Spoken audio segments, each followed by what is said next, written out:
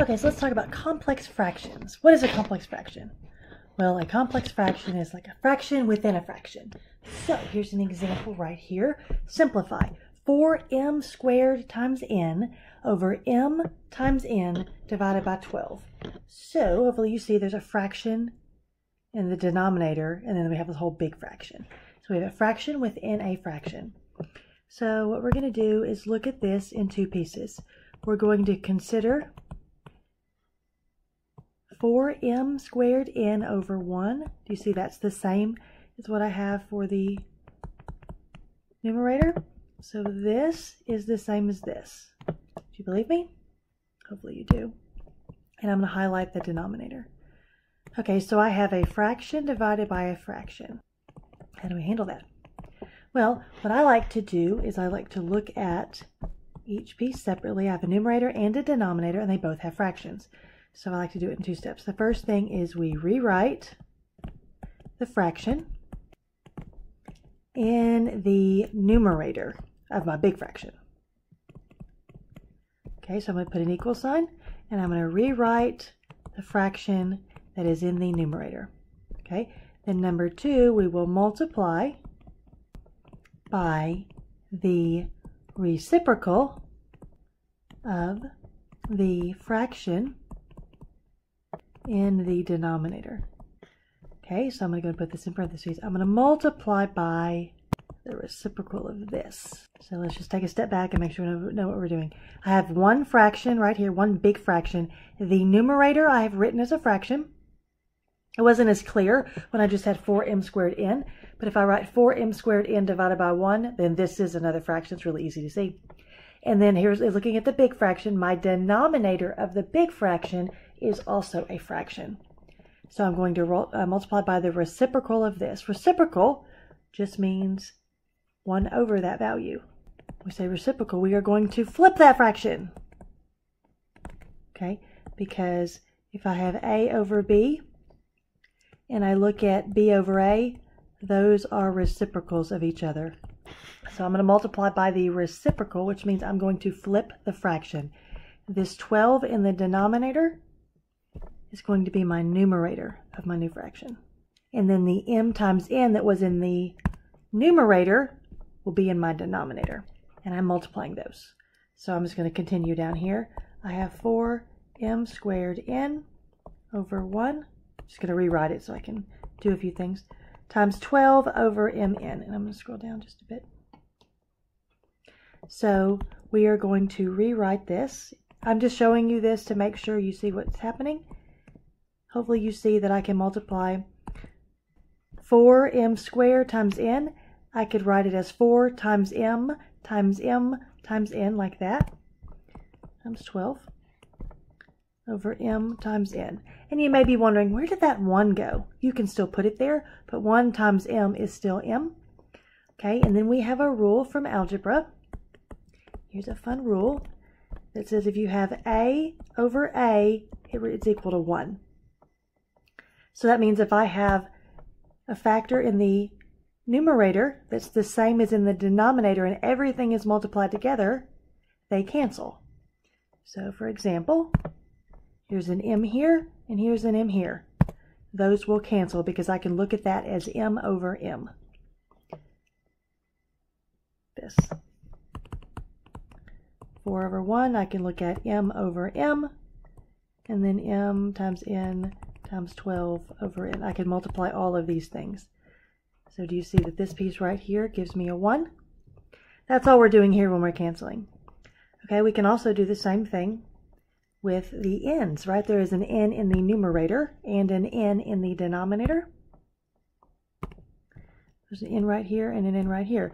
So over here I could really write this as there's an m over 1 and I have an n over n and I still have a 12. I can multiply all those pieces. So the n over n will reduce. This becomes a 1. So they cancel, right? So hopefully you see that I really just have 4 times m times 12. And this is all multiplied together, so we're going to use the commutative property. The commutative property says that if we multiply a times b, that's the same as multiplying b times a. So I'm going to do it in 2 steps. So I could really write this as 4 times, I'm going to flip these guys, right? 12 times m. And then we can combine these 2 numbers right here. Well, what's 4 times 12? 48, and we still have the m. So there you go. Okay. Let's try another one. Simplify. We have another complex fraction. So we have one big fraction. I'm going to draw the fraction bar. This is called the vinculum, just for fun. That's a fun word. Vinculum.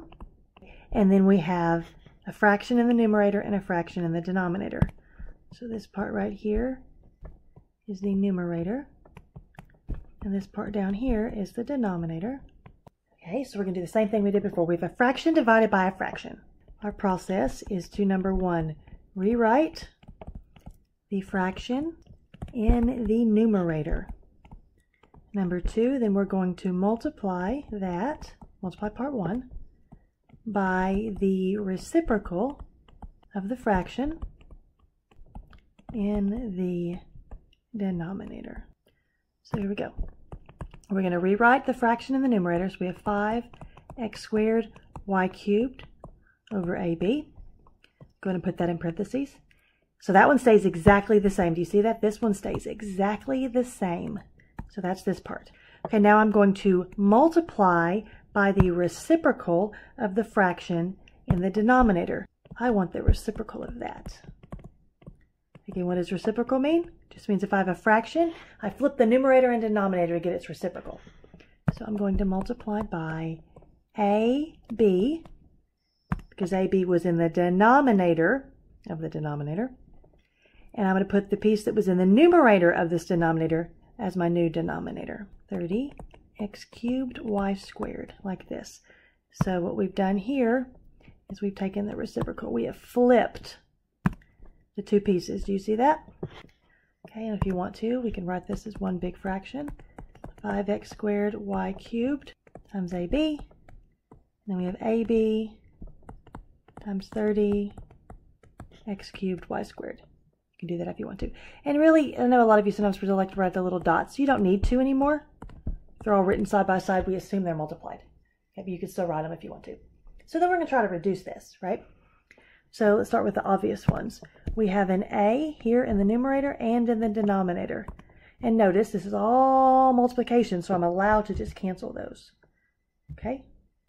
So I'm going to go through and I'm going to cancel this a with this a. Okay? If you notice, I also have a b in the numerator and a b in the denominator. So I'm going to cancel those. Cancel the b, cancel the b. So I'm just going to do this in a couple of steps just to make sure everybody sees what I'm doing.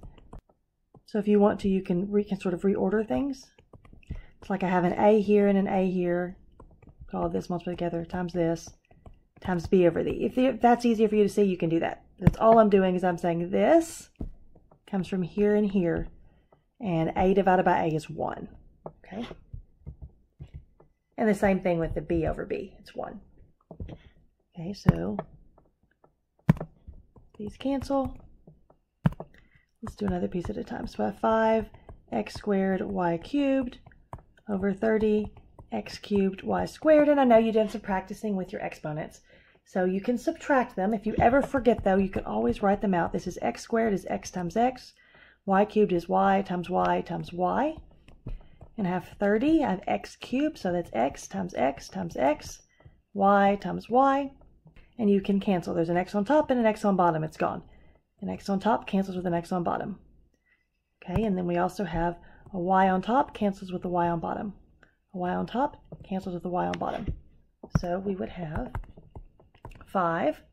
Now notice both x's canceled, 2 of the y's canceled. So 5y. And then we have a 30. Looks like 2 x's canceled, left with 1 x, and the other y's are gone. Okay, then we can reduce 5 and 30. Well, if you think about 30, what are the factors of 30? Well, 30, you can pick lots of different things. Maybe 3 and 10. And 10 is 2 times 5. So 30 is 2 times 3 times 5. 2 times 3 times 5. 5 cancels, 5 cancels. So we're left with y over 2 times 3 times x or y over 6x. Now, please don't feel like I'm insulting your intelligence. Just want to make sure I go through this slowly if you're a little rusty. 5x squared y cubed ab over 30 x cubed y squared ab. So just kind of picking up from here. I want to point out that, again, multiplication is commutative over the real numbers, what we're looking at right here. So I can really reorder this to put the x's, sort of numbers first, then the x's and the y's and the a's and the b's if you want to.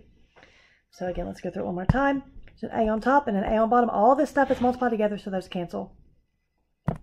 These b's cancel.